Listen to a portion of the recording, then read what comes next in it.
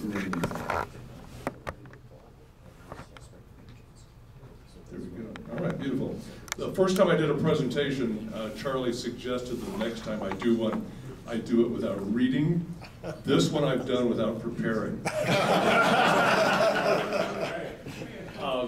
Last Sunday, I had some time to kill at my office, and so I started scanning some slides, and I thought, well, I'll do the ones for the Dayton, since we're talking about the Dayton this week. And I think it was on Monday I suggested to Mike, if he had some time to fill, I could show the slides. So I really haven't even looked at these to speak of. This is a picture of the Dayton at Montello on its way from Promontory. The museum, the state of Nevada bought this, I believe it was in 1974, when it bought the 2 locomotives that were back in Promontory. It stayed back there until 1978. And this was a picture taken on its way to Carson City. This is the tender being unloaded in front of the shop. I believe I see a headlight and probably a smokestack in the back of the tender. Unloading the truck. This is the cab that was on it when it arrived, and this is the old cab that is in the back in the annex.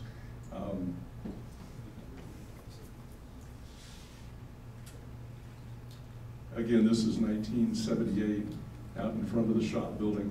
This picture is taken in the summer of '79, no, the summer of '81, when they're starting to do the restoration work on the locomotive.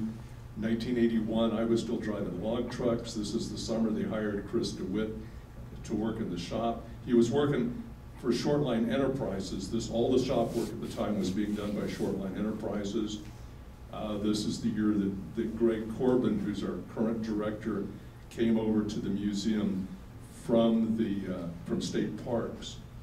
And you can all figure out where you were in 1981. That's the cab back there in the back that they've taken off.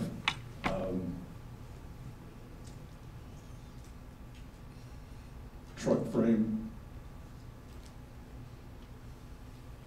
Is that car 9 behind it? Yes. Wow. There was actually a lot of stuff being done at this summer. This was the second summer the museums was open. I believe it was the first summer for CSRM. Yeah, we opened in '81. Inside the shop, just some of the lumber piled up.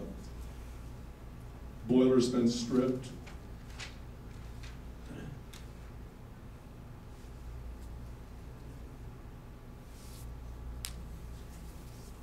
That's the cab again. I'm curious what happened to this. It may still be around without the paint job, the little shop truck they're using.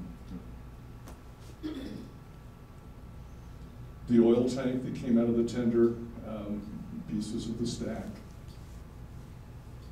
Sandblasting.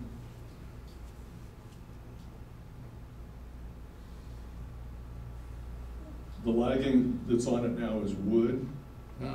It's a non-functional boiler, so the wood is basically just a spacer. The new cab that was built. Oh boy.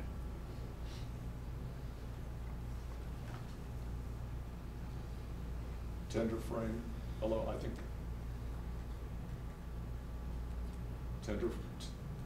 Tender frame. What happened? Is it green? No, it's the microphone that died. Use the one on the stand. See, the one on the stand. Does it work? Oh, okay. Oh, now it's. You can hear it banging around. I can hear it banging. Okay, that's all right. I don't really have anything worthwhile to say. I'm just showing the picture.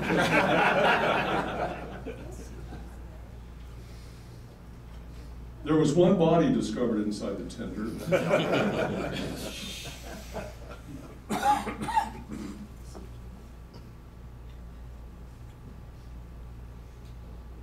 The toolboxes. Starting to come together. This is approaching December, as I recall. It's amazing how fast this restoration was done. It started in the summer of '81, and they're done by the spring of '82.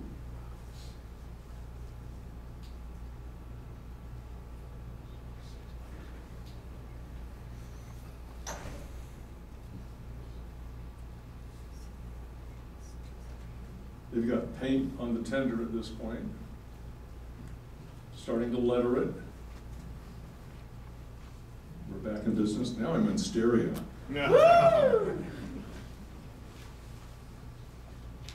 This jacket was painted. This was before they started bluing.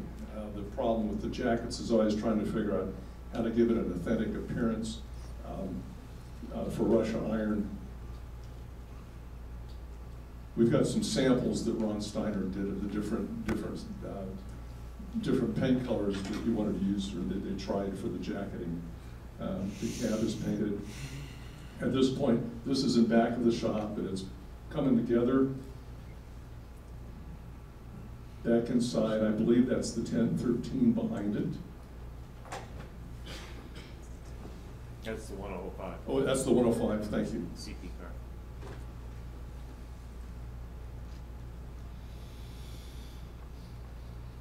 The bell bracket, sand dome.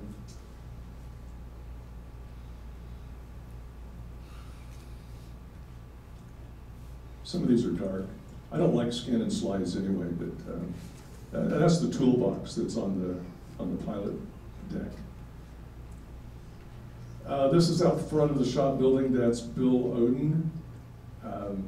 Rods are not on it yet, but this is early. This is in the winter of '82. Pilot's not on. Backhead.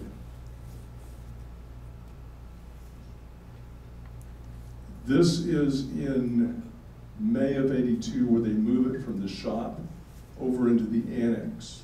The turntable was not built yet, so they had to bring in a lowboy to move the locomotive and tender. The trailer is actually inside the shop, and I believe they're using the tractor from the lowboy to pull the tender up onto the lowboy. Backing it into the annex. I believe that's Shirley Berman. Looks like, yeah. And they roll it off the lowboy, rolling it toward where the turntable is, then they take the trailer out and back it in, doing the same thing with the locomotive.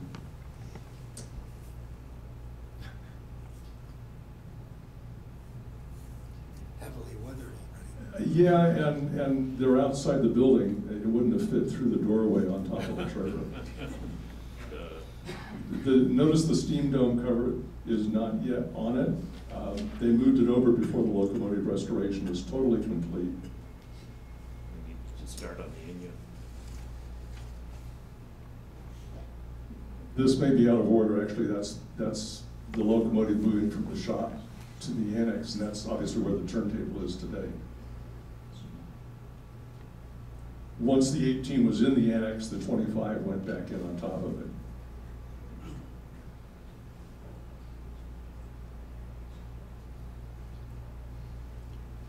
Incidentally, that flagpole is from the V&T facility. I don't know if it was out of the shop or off the depot. It had gone over to Placerville, and it's one of the first things that was donated to the museum when the museum was opened. It's the one that's still there outside my office.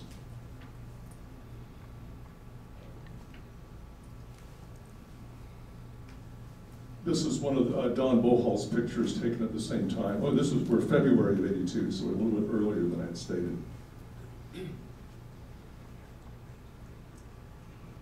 In its new position in the annex.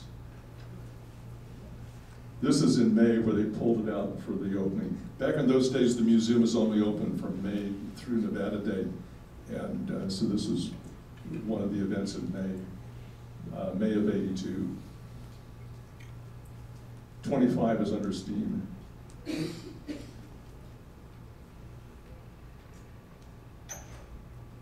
Am I done? Nope, not quite.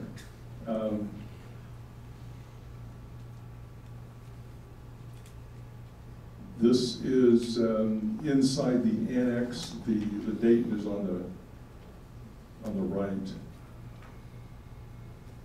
Is this going to be the Indio on the left, the way it used to be sitting in those days? Coach 4, Dick Dayton, and it's got to be Rich Rittenauer. It sure stands like him. I didn't realize he was working that long ago. No, it's not Rich. It's He not? was there then. Okay.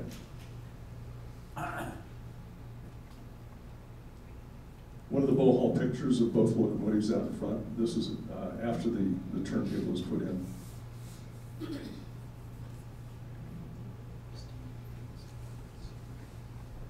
Inside the interpretive center, this is 1990, after that building is built.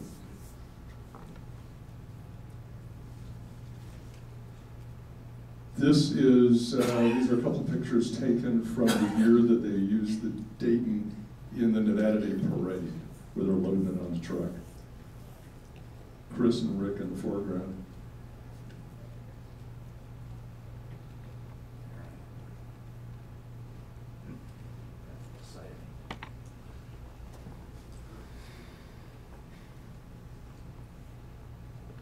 Ron Allen. And then it got moved up to Virginia City. Earlier there, you were showing some, pictures of that move. I've only got a couple of pictures of taking it up to Virginia City. This is loading it for that trip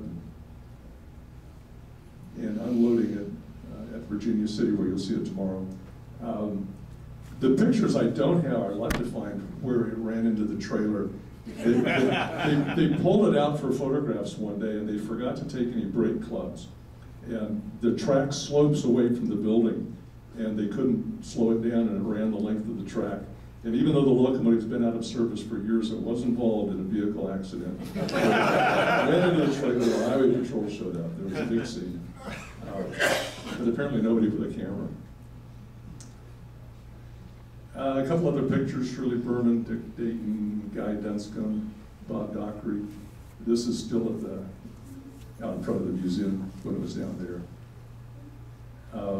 Bob Verkyle and Bill Odom. Bill died in '83, so this predates that picture. After Bill died, Bob Verkyle was sort of the short line manager at the shop. And I think I'm done at this point. I think that's it. You can have lunch now.